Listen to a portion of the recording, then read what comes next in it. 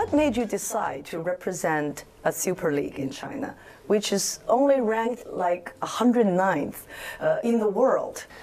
Well, throughout my career, I've always enjoyed challenges, and I've always respected China as a country and Chinese football and Chinese football players, because I think they're very hard workers. I think they're talented players.